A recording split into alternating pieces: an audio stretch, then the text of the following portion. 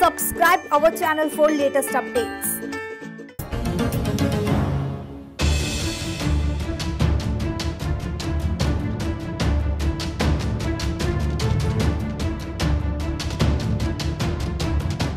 जिथे सरकारां पंजाब विच नशे खत्म करन दी गल कर रही ने, उत्थे मुख मंत्री कैप्टन अमरिंदर सिंह दे अपने शहर पटियाला विच लोकां वल्लों शरेआम दारू दे स्टाल लगा के शराब वंडी गई। यह मामला है कल शिवरात्रि दे दिन दा, जिथे श्रद्धालुआं लई वख-वख किस्म दे लंगर लगाए गए सन, उत्थे ही एक पासे शराब दा लंगर भी वेखण नूं मिलिया, जिथे लोग शरेआम सड़क ते शराब पी रहे सन ते शराब दीआं बोतलां हत्थां विच फड़ के नੱਚਦੇ नज़र आए, जिस नाल राहगीरां दा लंघना भी औखा हो गया। शराबियां वल्लों रज के हुल्लड़बाजी की गई।